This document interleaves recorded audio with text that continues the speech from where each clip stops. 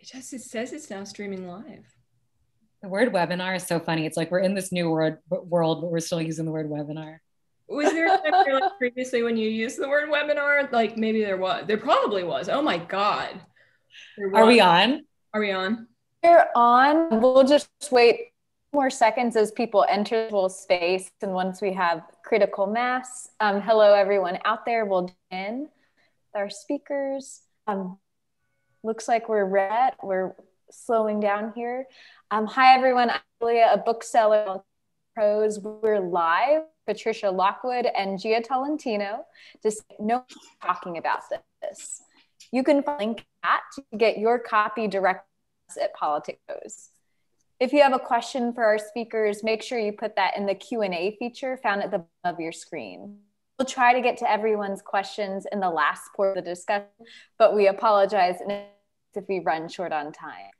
Before we get started, we thank all of you out there for joining us. Really grateful to our family of loyal customers who keep our business experience afloat.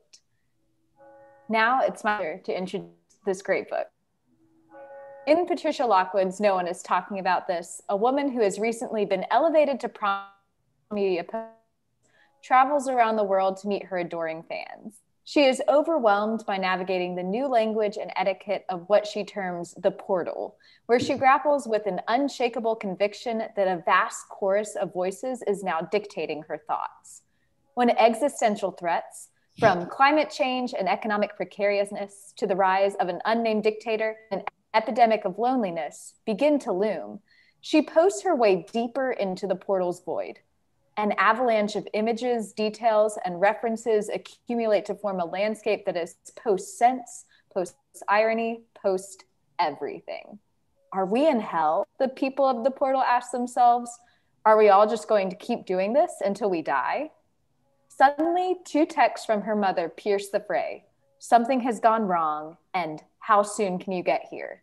As real life and its stakes collide with the increasingly absurd antics of the portal, the woman confronts a world that seems to contain both an abundance of proof that there is goodness, empathy, and justice in the universe, and a deluge of evidence to the contrary.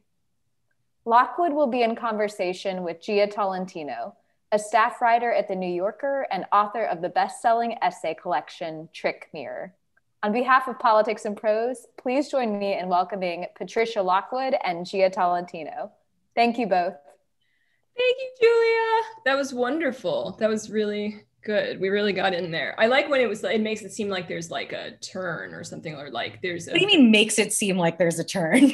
I tried to be fairly open about this actually, because it's like you don't want to scare anyone. So I'm like, the main thing I'm going to do is have a huge excerpt run in the New Yorker. That's how I'm going to plan it so that everyone knows what's going on. But yes. Oh, and before we begin, I'm supposed to say that if while we are talking and you are listening to us talk, you tweet a picture that you have drawn of my cat Meade and tag it with the Politics Prose handle, you might be entered to win a shout out. And I have no idea what that's going to look like. And we're just going to freeball that and decide that later. And or a signed illustration of Meade. So just like draw something horrible and tweet it at Politics and Prose and make it my cat. Happy release day. Thank you. Thank you. Well, my husband said that to me, but then you're the first real person as well. I feel like we should all clap. Yeah, I do. I sort of like, I feel like my soul is reaching out toward the people that I know are out there. And I do wish that I could see them a little bit. It is nice that we're kind of creepily in people's kitchens and, you know, on their couches right now. We're fucking in here with you guys. Dinner time. Yum, dinner yum. time. Spoon it up. Like, so, okay, I have something to confess, which is that like, I have not been doing a lot of these Zooms of there's so many, like a rich cultural array of these things. And every night I'm not doing that. I'm watching Star Trek: The Next Generation, or, well, I previously was watching Buffy and Angel, but I kind of had to put a little pause on that because there was like a major moment and I'm like, let's just watch something else for now. But that's what I've been doing instead of like the rich cultural array of things. Yeah, I have been, I've been doing, like, when I think about the last year, I'm like, what have I been doing? I haven't been staring at a wall. But okay, before I start asking you questions, I have to say, I mean, as you know, as probably anyone who has seen my blurb on the back of this book, which is like someone's head exploding just over and over and over and over again. This is my favorite novel, I think, that's coming out this year. And, you know, I still remember you sent it to me very cautiously, like a week before I was about to have my baby. And you were like, I don't know if you want to read this. Yeah. And I was just this like thunderstorm of hormones, like this big fluffy cloud full of, you know, I was already wondering about all the things that are in this book, like whether life is tenacious or whether it is vanishing, or, you know, thinking about the link between abundance and grief, which is what I spent so much of the COVID era thinking about. And, you know, thinking about the Schrodinger's cat situation that was about to burst out of my butthole or whatever. And butthole. And it did. It did. And I had just gotten off Twitter for the first time since 2012. And I was just so stunned. I mean, everyone who knows your work knows you can do something with language that, you know, it was a reminder of how much more is possible with a line, how you can do 10, 12, 20 things with it at the same time. And yeah, I just think this book is just so fucking phenomenal. It's like the narrator is fumbling with this existential veil. It's slapping her in the face constantly. And there's this, behind the most important things in the world and the least important things in the world, there's still a sense of wonder and fragility, this miracle of being able to perceive. And I reread the book last week with my terrible baby suckling at my terrible teat, and I cried again. And yes. And I was just, I mean, the question that this whole book circles of, you know, what does it mean that what does it mean that we're here even for a second? What does it mean to have access to knowledge that we didn't necessarily want, that we shouldn't have had, but that we're so grateful to have had? And so before we start our conversation, I was wondering if you could read the section I begged you to read from the internet part. Yes, which no, you did not. You just said a part, but thank you for all of those extremely, very sweet, perceptive, I would like to think, since you're saying that my book is good, things that you just said about my book. Yes. So I'm going to read a little bit farther in, and then I'm going to take drugs because that was my promise. I have drugs in a Flintstones mug that I will drink. Is that like a femur on the handle? Like it is, yeah. It's the dinosaur bone that you grip it by. And the drugs are already ready. They're already in there. So I'll read this and then I'll go to town. And you yourself are on drugs now.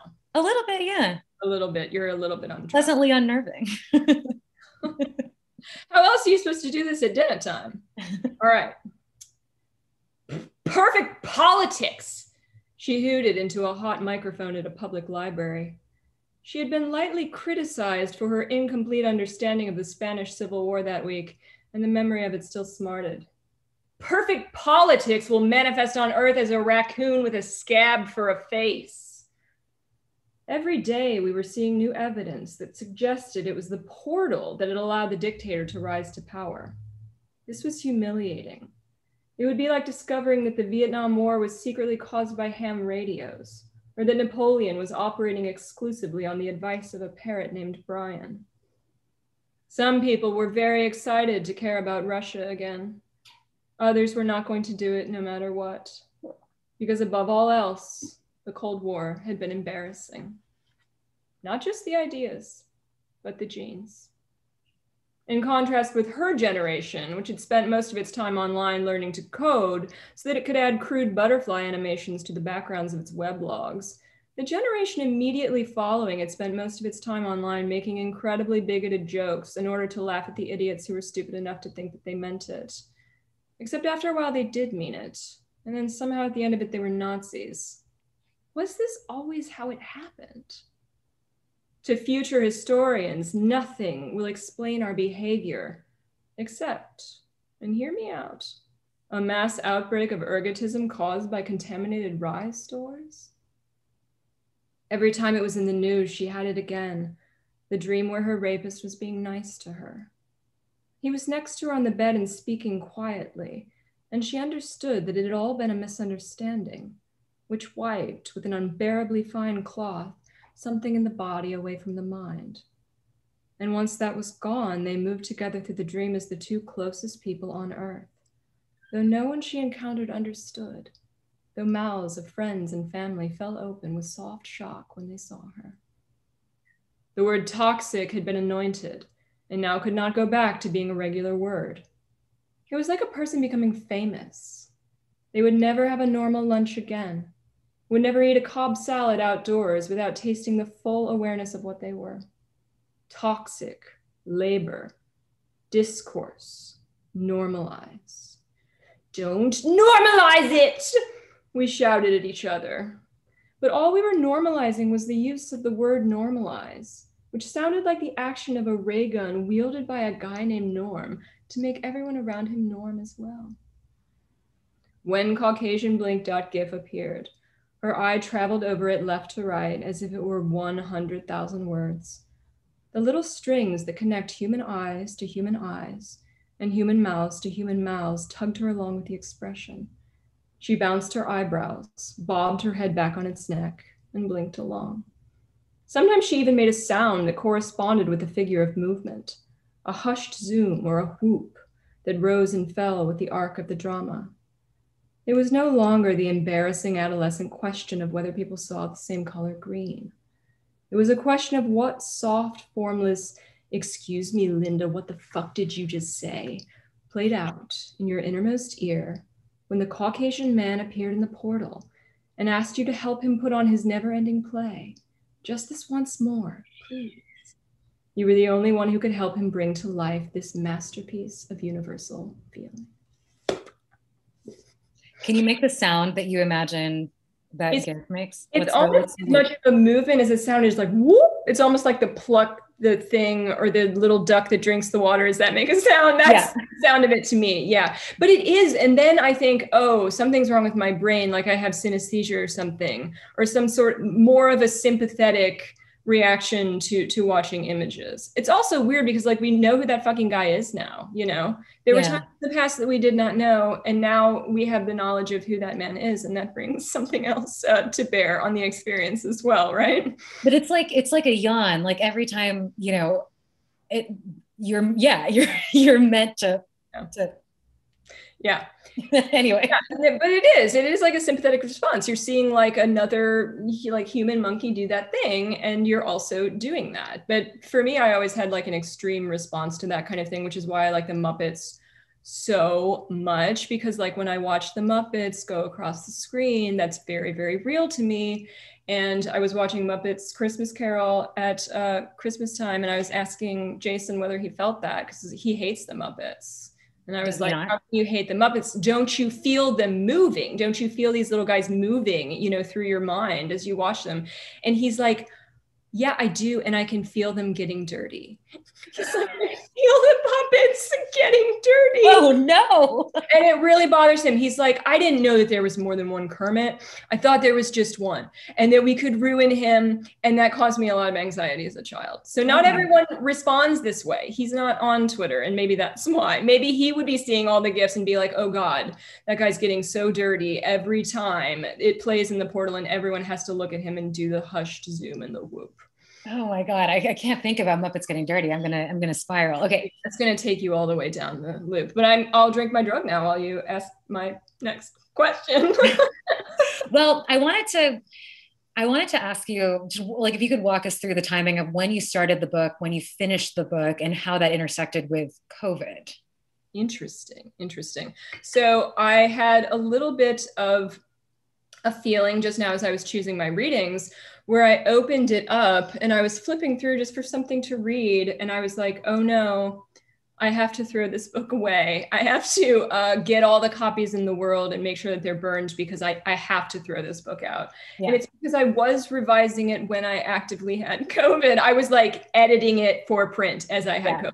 But I started writing it in spring of 2017. Mm-hmm. So we had kind of gotten past that initial shock. So David S. Pumpkins happened, and there was, I know, think about it. There was a line in the book for a while that was like, if you said you know, David S. Pumpkins was the last normal thing that happened. How many people would know what you meant and for how long? But like I say to you, and you understand what that means. Yeah, and so then there was the election. We had sort of gotten onto a different footing with it. I think we were paying attention to it in a different way. Like, I don't think that it had calmed down. I think that the observation had actually become more frenzied. And it started in that period. And it's because I was reading a Rachel Ingalls book, which is a very literary way to begin your book. I was reading Mrs. Caliban while we were moving apartments, and I did not want to help my husband because I'm a huge bitch who does not help. And I was hiding, and I had Mrs. Caliban, and there was something about just this daily recounting, you know, like her arms are in the dishwater and she's listening to the radio, and she hears these sort of strange bulletins, you know, that a creature has escaped from the Institute. And there's something about the recounting of it. Rachel Ingalls is very interesting, where her individual sentences, you don't necessarily pay attention to those, but she creates this kind of like rhythm of an afternoon. Specifically of an afternoon, I think, of some sort of dailiness that made me think, well, I could write down what happens to me in my day. Yeah. My day is all fucked up and fake. But maybe I could try to write that too. Yeah. And then you were revising it during COVID, and I'm sure you felt completely normal and good. So good. It felt absolutely good. Yes, I did tell people that I tried to add a little like 200-word paragraph about peeing next to Rob Roy's grave. I tried to add this to the book for like months and months and months. And I was like, I know it can go in. It's so important. If this part about Rob Roy and me peeing next to Rob Roy's grave is not in the book, then the book will fail. Everything about it will come apart. It has to go in. Of course, it didn't go in because it didn't make any sense, Jia. It was actually quite interesting because I was having a lot of neurological issues with the COVID. And so I wrote something that seemed basically in form like the rest of the paragraphs in the book, but that was missing some sort of crucial leap of information or some, you know, some cohesion. Like it just did not appear. So going back, I think it's actually very interesting to look at, like, why do these things work when they do work, and why do they not when they don't? Yeah, I was wondering about, you know, so you write in the book in the second section, the narrator and her sister are parsing the sort of infinitesimal likelihood of this very particular syndrome manifesting in this specific child. And you write about this sort of being awed by the realization that mostly the body functions, that you were saying, I think you mostly the mercury flies together. And I was wondering, did you still feel that way during COVID? Oh, that's so interesting. This is a really good question. I think everyone that I've spoken to who had COVID, even people who had really mild illnesses, said that there was one point where their body told them that it was okay to die. And they were like, I basically had a cold. And then at one point I woke up at 3 a.m. and my body told me that it was okay to die. And everyone I talked to who had it had the same experience. And I really wondered about that. I was like, I wonder if it's because it's like this brand new illness. Like it flew directly out of a bat. Oh, I have a present for you.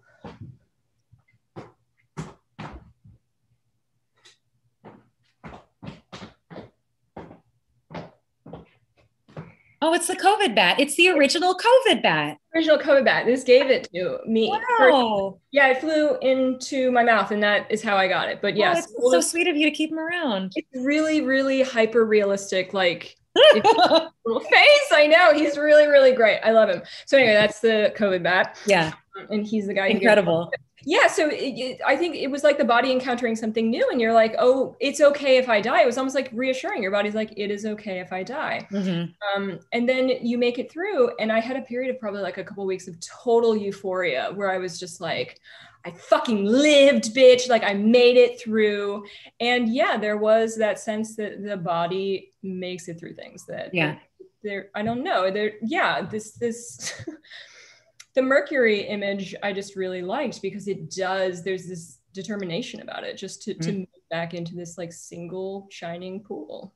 Yeah. The when you use the word absolutism about the babies, her cells are making themselves into whatever they were going to be, there is this, it's wild. But I was wondering, I mean, so there are two times that you, the person, not the narrator, sort of left and re-entered the internet, right? Like when you were immersed in this time with your family, with the, you know, the events that the book is drawn from, and then re-entering the internet after COVID.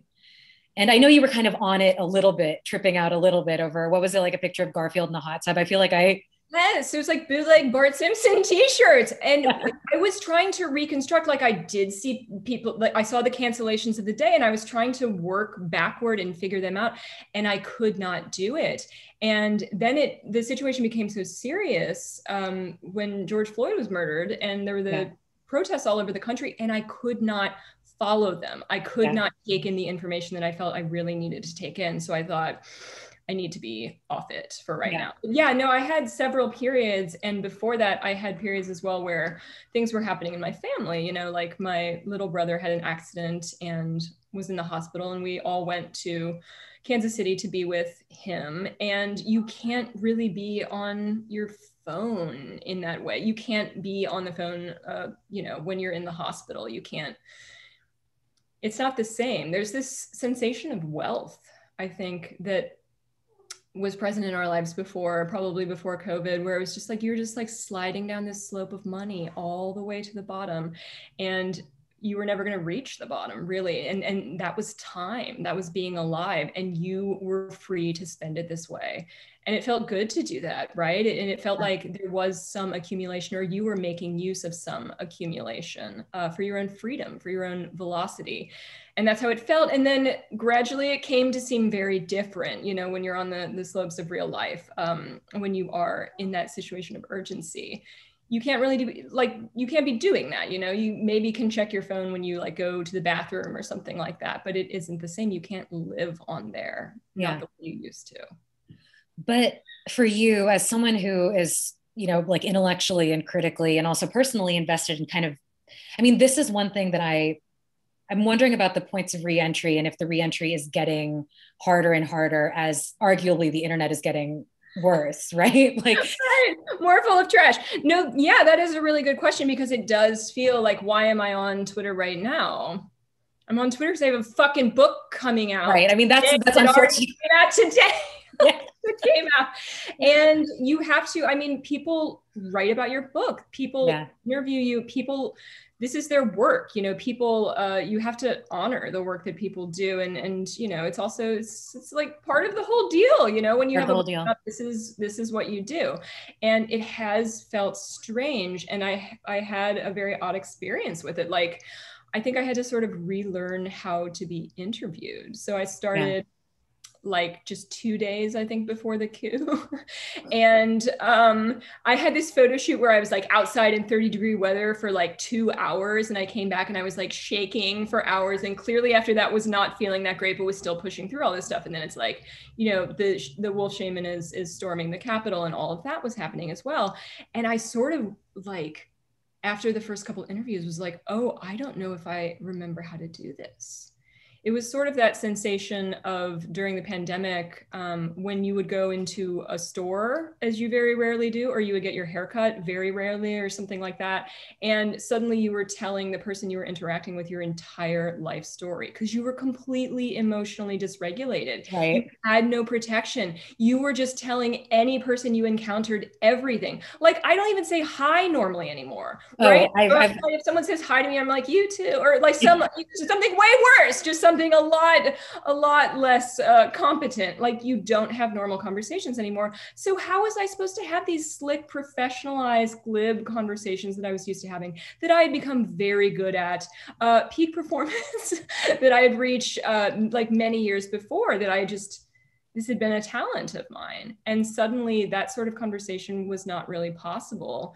And something else had to happen. I had to sort of make my way toward a new kind of conversation, I think, with my interviewers. Yeah. And there can be, I remember I was off the internet. I was in the Peace Corps for a year and didn't have internet. And when I came back, it was the year of the, like, that memes started to happen. Really? Big year. Wait, what big year? 2020 that was? 2011, 2010-ish. Right? So it was like 2010, it was like Double Rainbow Guy, you know, bed introducers, like the really early memes.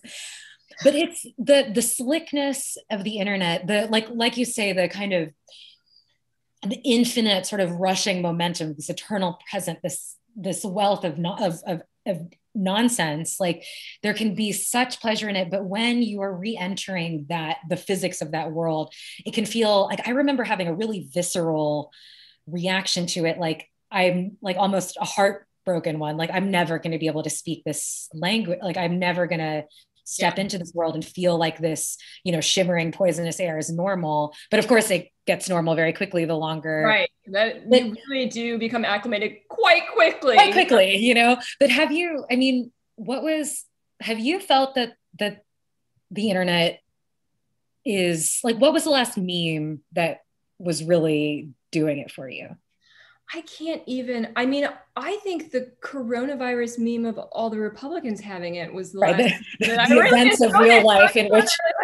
Yeah, I don't know if I always enjoyed memes in the same way that other people did, because they required that sort of participation that always makes me feel a little bit prickly, that I have to step outside of a little bit, sure. and that I prefer to actually watch. But it has been a while, and it doesn't feel easy to re-enter it now. But part of that is because it is like class. If you miss sessions, there's these holes. And there are things, I was on Twitter a couple weeks ago, and I was talking to an interviewer about this, but they were like, happy anniversary to the Jeff Bezos Sex Day, where I love you, alive girl.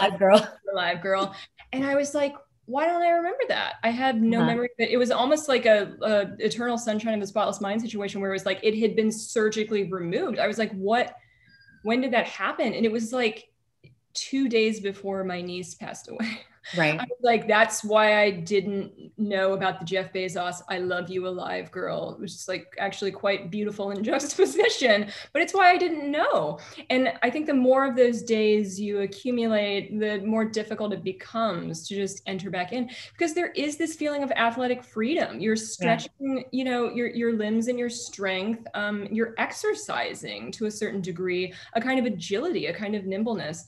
And when you don't feel that you have that, you become kind of like a creaking older person. Also, if you've had COVID that has like affected you neurologically, you're like, oh God, you go back and it's different. And I think maybe that's where you get to the point where it's like, oh yeah, we do all have the MySpace day where it's the last day. We do all have the last day you sign on to Instant Messenger, and that is going to come for this.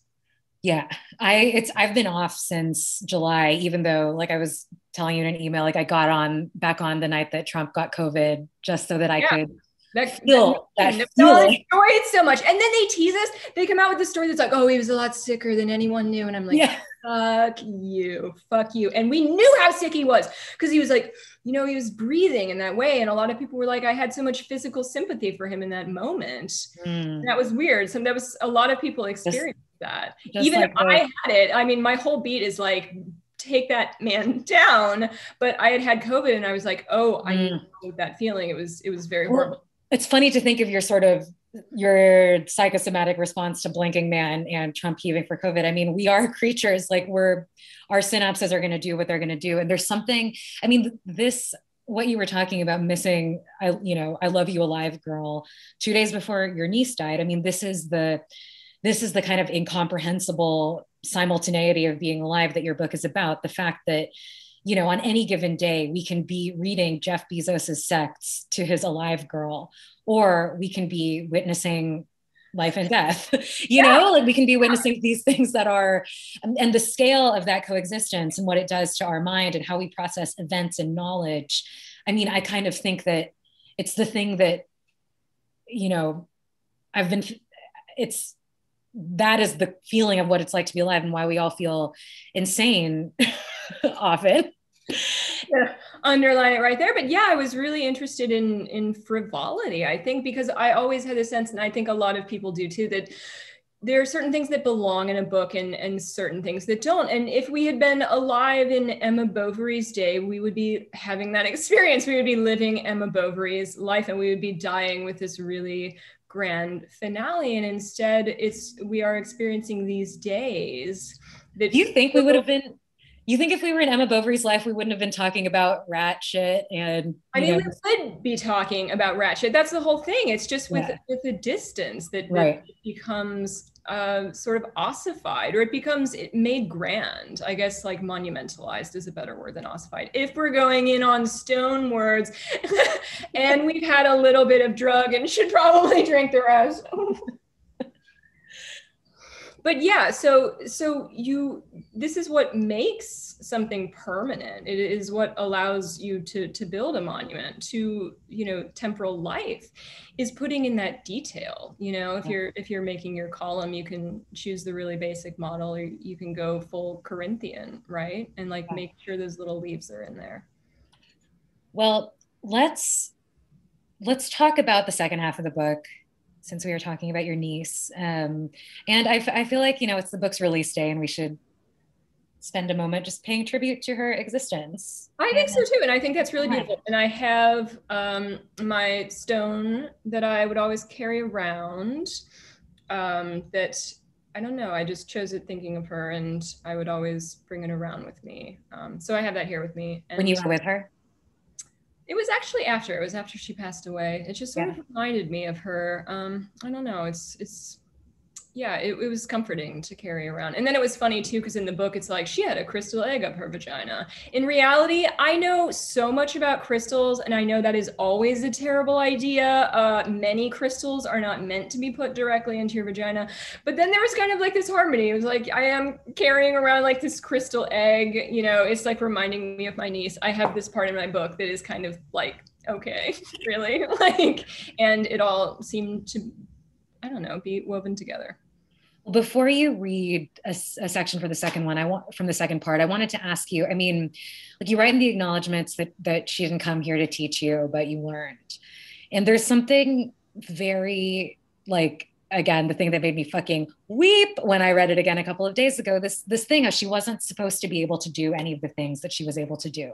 She wasn't supposed, based on the diagnosis, based on her genetic sequencing, she was not supposed to be able to breastfeed, to play patty cake, and there's a way in which this is one of the many kind of uncanny, devastating echoes between the halves of the book, this question of like these things that we were never supposed to know. We were never supposed to see someone's balls on the internet. There's this. That's exactly what we were supposed to see on the fucking internet. That's what it's there for, is balls, balls, balls. But yes. But I wonder if you could talk about what it was like to be confronting vis-a-vis the internet for many years, the question of access to more knowledge than has ever been possible in human life, this excess, this unbelievable, unnatural, you could say, but also incredibly human excess. And then watching your niece go through that, through having to rework your understanding of consciousness and knowledge through her. And it was simultaneous. Sometimes you would be, hearing heartbreaking news, you would be looking a little to the right and seeing a tear slide down your sister's face. And then you would be looking at the projection, which, was a picture of the baby's brain, which was something absolutely abstract. And you were being told these facts about it, but it was miraculous. You were still looking at it. And my niece particularly had Proteus syndrome, which is an overgrowth syndrome. And it's not usually symmetrical. So one side you would experience overgrowth in. She had her middle fingers sort of grew like moths' antennae. And again, it's lovely, like objectively speaking, lovely. But so she had overgrowth in her brain, and she also had something called polymicrogyria, which is where the neurons, basically the brain created too many folds. The neurons like all migrated into these isolated pods where they would never talk to each other, is what I say in the book. And it was one of those things where you hear it and you're a writer and you're like, it's not metaphorical. This is not like, it has nothing to do with my book about the fucking internet that I'm writing and how we're all making too many connections and how there's too much overgrowth in the communal brain. It has nothing to fucking do with that. It's her, glowing up there on the screen. But you were able to observe both of those things. And what they told us, of course, is that she, would not be like born alive. And so that is the first and most basic hurdle, right? And then I think it was the day before, one of her doctors, and it was one of her female doctors, because she had some male doctors who were a little bit more brutal in their diagnoses. The female doctor said, I think that she I think she's going to come out and I think that she is going to cry. And that is what happened. And from there, it was just like watching a flowering. And it was, yeah, you had to be sure that at no point were you ogling her, making her your material, making use of her in that way. But to watch her was such a splendid privilege. And you could bring her things, you could bring her the things of the world, you could bring her music, you could bring her flowers. And it was just your privilege to be able to do that. And it felt too, I think anyone who's experienced this sort of thing knows that then you discover the world anew as well. You're bringing those things to yourself. You're seeing her comprehend them, perceive them. You're comprehending them, you're perceiving them. And yeah, all throughout that, I was writing because I did have to show someone that. I had to set that down in some way because it was just so simply remarkable and because it showed me something about the world. Yeah. Well, it's the simple fact of being able to show someone something. I mean, you're right. I mean, like, it is a miracle to be able to perceive anything about the world at all. And I think that watching a brain turn on, especially one that, you know, was not supposed to be able to do these things, it is like, there's a way that a baby sort of reduces the miracle of consciousness to this immediate animal, you know, thing that, and there, you know, there's 35 million sort of recursive dimensions later, we're looking at pictures of balls on the internet, and you know, but at that extreme too, it is a miracle. Yeah, no, it starts with that moment. It starts with that very simple flowering. And maybe that is, again, why it feels like wealth to be able to go into the portal and like look at the flowers there. I mean, like these are things that we are able to do. And it starts from that very, very simple point that we come out and we cry. Yeah.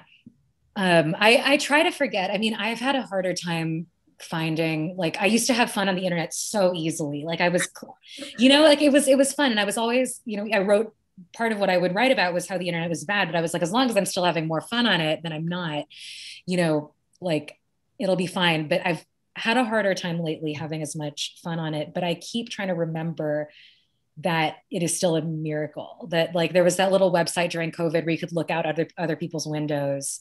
Yeah.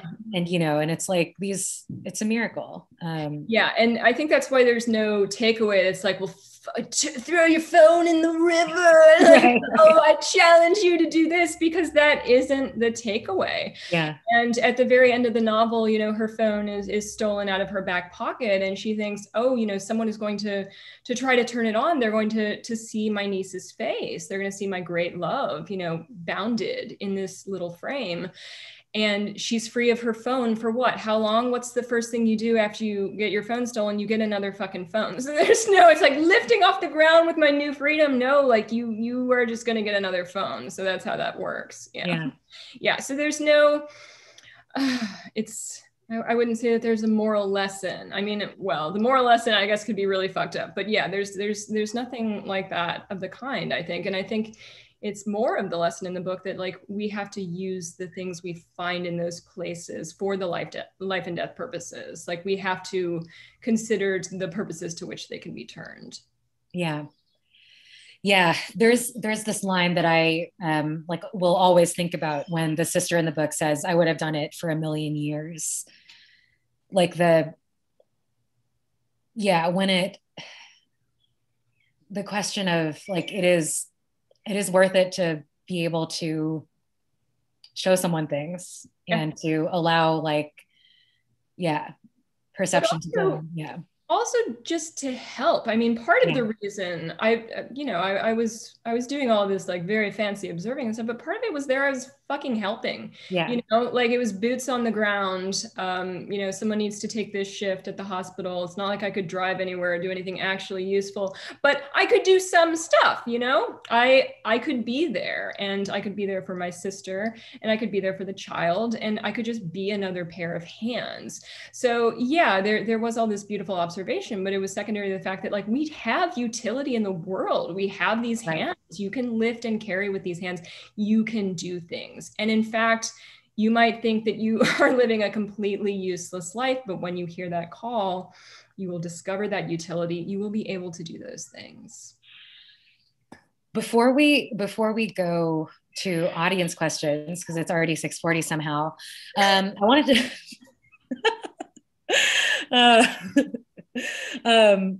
we're slightly high. I mean, we're a little high. I don't know that I had enough, but I can have the rest now.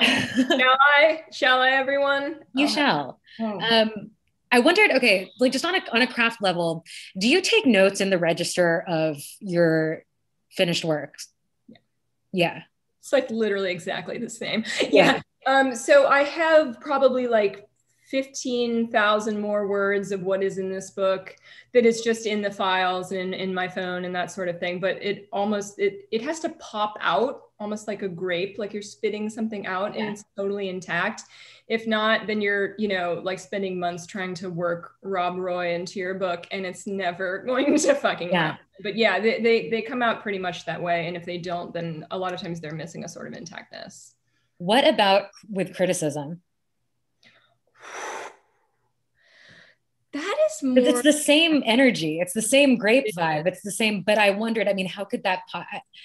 I was guessing that it was like that for this, but it's not quite the same. That is more like, that's the Mercury feeling. That's the beads trying to come together. Gotcha. It's like playing with a fluid puzzle. And I think it's why I like to use so much of the writer's own, their own sentences, their own words, because those are the pieces to me, and I'm sort of moving them around into a picture. But that part is similar. So the arrangement, I would say, is similar to the composition of something like No One Is Talking About This, but the actual process is like hyper focused to the point of insanity. Like writing that Ferrante piece, like I should have been in the asylum, and it's all I wanted to do. I was like, oh, I have an interview with the New York Times today. Go away. I'm thinking about Alfonso. Like I want what I want to be doing. I was so deeply absorbed in moving those pieces, not to my satisfaction, but according to some magnet I felt in the work. It's not like I form a thesis or anything like that. It's like I lay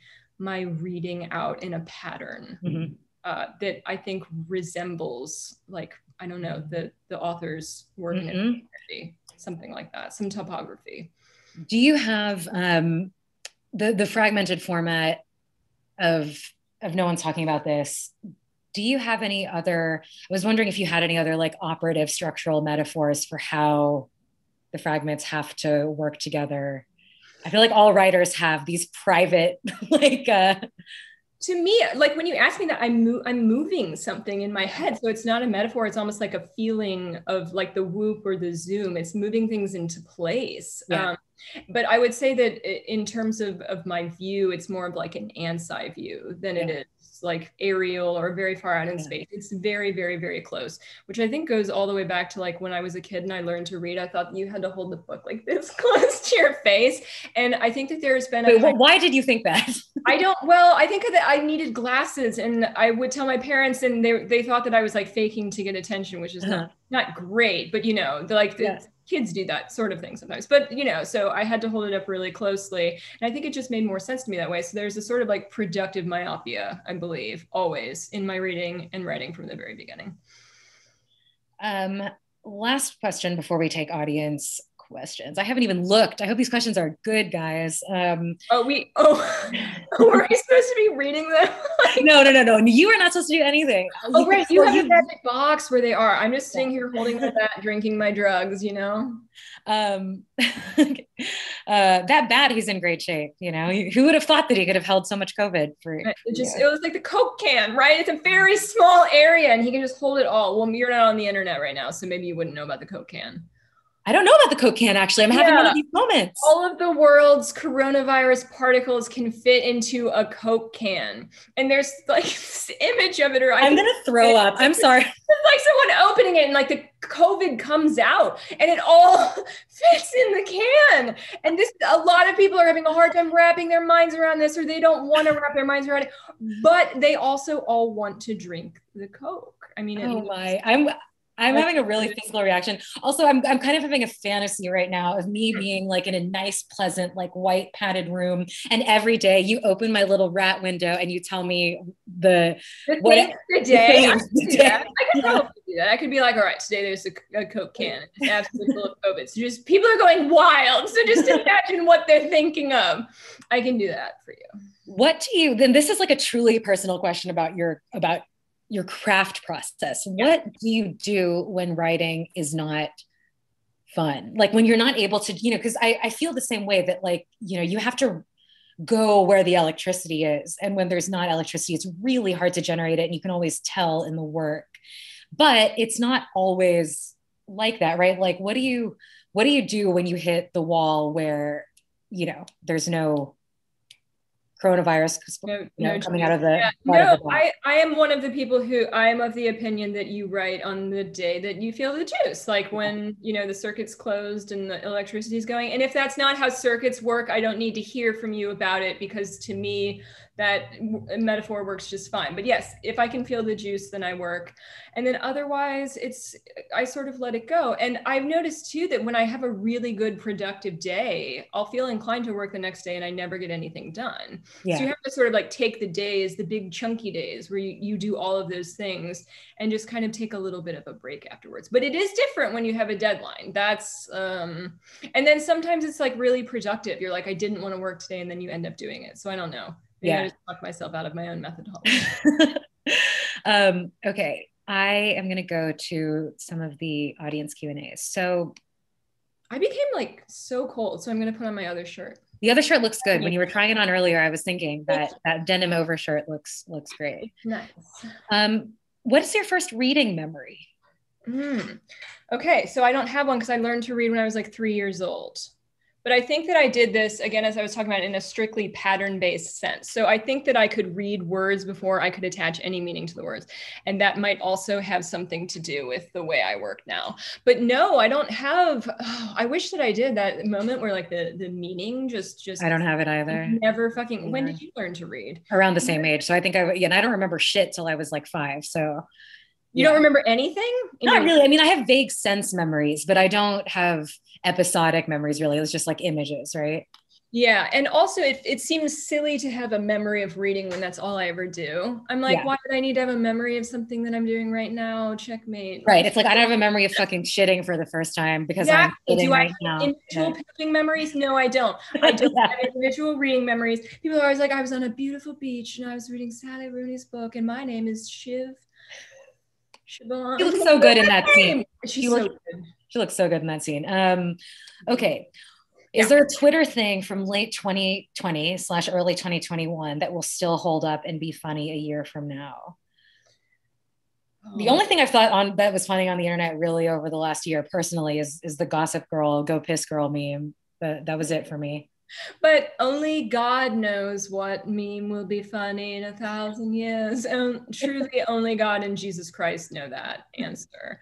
But I think that they will retain fragrances for us, right? I think that all of these things in the future, when you come back on them, there's something that comes to you that is almost like a fragrance. It is Proustian in the most wholesome sense of the word. But yeah, I guess I was really interested in writing this book too about the fact that people just forgot things. Yeah. I was writing all this down in my notebook but it was just very, very easy to continue the downward slide and to forget them just like a couple months after they happened. So right. Like the guacamole transgression feels like the Spanish flu, I mean, who can remember? Fancy ham. And, with things like that, I was like, well, you do have to put things in the book that people like who, when they are reading it in 400 years, because that's what's going to be happening with me. The people are going to be reading this in 400 years. It'll still hold up in some way. They don't have to know about like the actual op-eds, but you can just imagine someone making a heinous substitution in guacamole and see how that would be funny. So meet me halfway here, guys. Yeah. What are the drugs in the femur cup? Okay, so I was telling Gia beforehand, it's so sad. It's just like, it's a vet drug. It's just for dogs and cats. It's gabapentin, and I just take it for my neuropathy in my hands that I developed after COVID. I do feel like in my interviews, I've been like, ouch, my COVID, like, oh, my COVID. Like, but yeah, so I'll have days where like I can't use my hands very well or I can't type. And I take the gabapentin. It also makes me quite chatty, as you're noticing now. It's like you're the friend in Anne of Green Gables, Ruby, the one that dies of TB, but it's like, you know, it's just you clutching the gabapentin femur cup. Maybe just say what an impression descriptions of tuberculosis consumption made on me. Like in my childhood reading, I'm like, wow, people, it sounds like they're getting very hectic, beautiful cheeks and shining eyes. Oh, maybe yeah. Then I could go for a little Coke can full of. And it was such like luscious description too, like Ruby's brilliant cheeks. Well, and she was the hot friend too, also. So that was, you know, yeah, and I'm sure she was stacked in my like. Yeah, she was stacked. Yeah, right. But it was like, oh, her little fingers were worked to the bone, and she like laid down her needles. She gave you the embroidery that she couldn't finish because it had grown so heavy. And homely Anne sitting there on the couch. I know, and well, because the other one, of course, is in Tree Grows in Brooklyn, and it's Henny, right? Mm-hmm.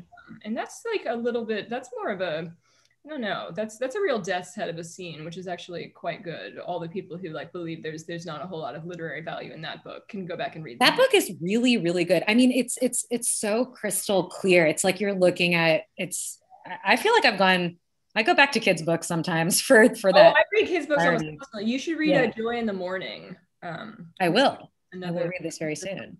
There's an interesting question in here. Oh yeah. Which does self-awareness help or hinder with your writing? And it's an interesting question because I'm like, I guess it is possible to be so self-aware that it's paralysis, but what do you think about that question? So what I have, I think, is maybe not awareness of myself. And in fact, most of the time I don't know that I have a body, but it is awareness of my mind in the sense that I feel things falling through it or like beams of light shooting through it. And that is the awareness. And that's really helpful when you're a writer, because that's like the main thing that you're supposed to be doing, I think. But awareness of myself as a person is Trisha Lockwood, like, I'm like, who's that? You know, so I'm like, who's this bitch, Trisha Lockwood? There's nothing like that. I'm like, you know, in A Wrinkle in Time, when Meg's father is like trapped in the column, like the cloven pine, that's where I'm at. And it's just things falling through here. Yeah. So in that sense, it's really more of an awareness of what is falling through me or what's filtering through me. But yeah, like it is true that if my husband comes home, it's like, I won't even be a person. I'll have completely let any sense of how a person should behave, any awareness of that sense of self, all of that is gone. Yeah, I think it's a writerly, I think that the feeling that I get, not unpleasantly when I'm writing, or often, is just like, I'm a jellyfish, my brain's a jellyfish, and it's sitting in a vat, and that's it. And that's really what my corporeal reality seems like to me. There's that when you're lucky.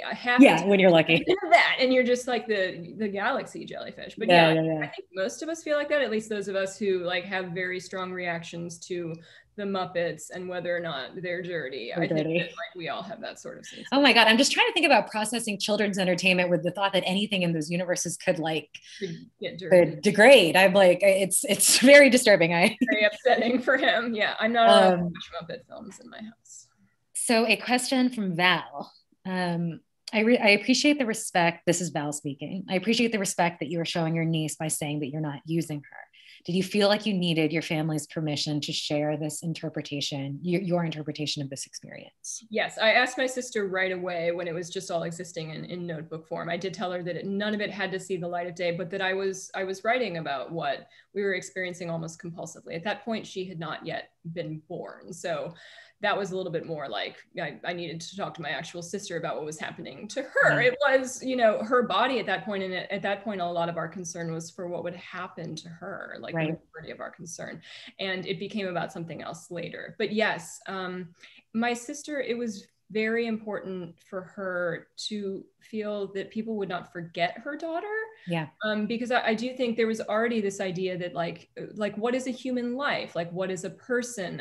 Who is the sort of person who rises to this level of worthiness, of, you know, being called a human being? Like all of these were already like questions that other people, you know, like put to her situation. And that was something against which like all of us fought. I think every second she was alive and will continue to fight.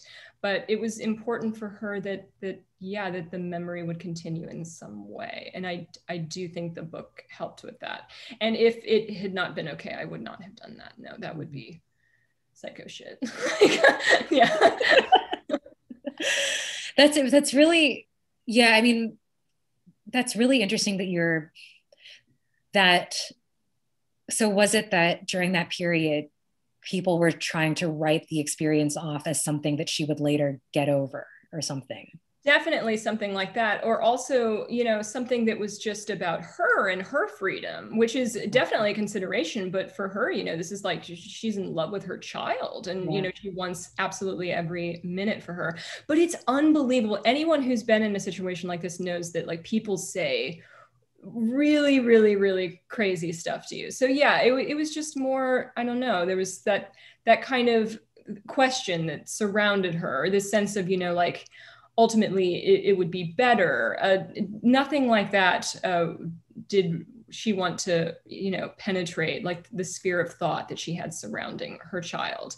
And in that sphere, what you want is permanence for her, right? It's for her to continue. And in the absence of that, for her name to continue, I think. This is another audience question that I had been meaning to ask about. And the story is, they say apologies if you don't want to talk about this. And if you don't. But they're saying the story is in part instigated by the lack of access to abortion.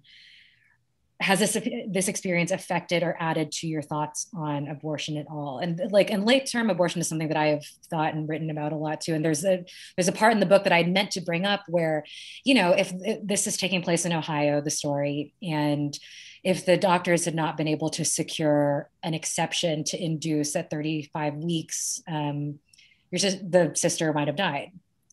Oh yeah. No, it wasn't even just that. It was carrying the pregnancy was extremely dangerous for her. My sister personally like was in a wheelchair, I think from like quite early on, like in sort of like 24 weeks, 27 weeks onward. She was, because as soon as she would like start walking around, she would have contractions. But yeah, no, it absolutely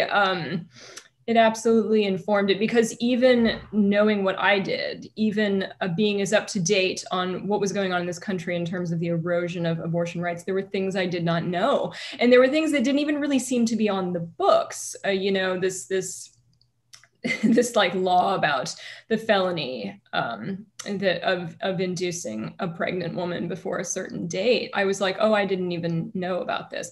So you do learn that you have to be more granular in your thinking against these things. And also this was a situation that like the pro-life people of my childhood had raised as like the ultimate boogeyman, right? So in a situation like this, she probably would have had to have a specific kind of abortion that the people that I grew up among called partial birth abortion, simply because of the situation.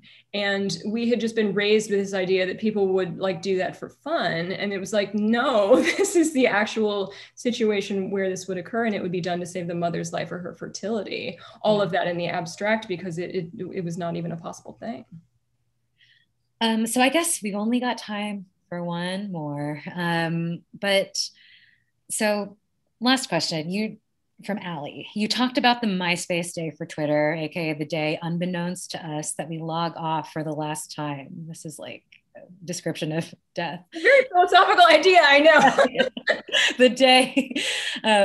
What do you hope that day on your Twitter feed looks like? Oh God, I hope he dies that day. Woo! Me hope too. he dies that day. That's good, right? At first I thought just like a white page, and then I'm like, no, I hope he dies, and we'll all be in the streets, right? Yep. The And day that I'll be on Twitter as well. Yeah. We'll be like, that was why I logged on after he got coronavirus, hoping that he would die shitting, and then I could. Perfect. It seemed very, very close at that time. It seemed very, very close, and it was all of them. Literally every person who like ever had the R after their name. It was just like, you know, coronavirus that day. One Coke can, and you see what it does to. Oh God, I'd forgotten about that. Happy release day. We could spend another hour or two listening to the two of you. Thank you so much. So many thanks to Patricia Lockwood, Jia Tolentino, and our audience out there for your engaging and thoughtful questions. Your patronage and dedication really enable us to bring you these amazing discussions, and we wouldn't be able to do it without the book sales to support them. So go ahead and click in the link in the chat to get your copy of No One Is Talking About This, or visit politics-prose.com. And while you're there, head over to our events calendar to see the latest and greatest. And from our shelves to yours, we hope you are out there staying strong, staying safe, staying well read, and we'll see you next time. Thank you so much. Bye, everyone. Bye.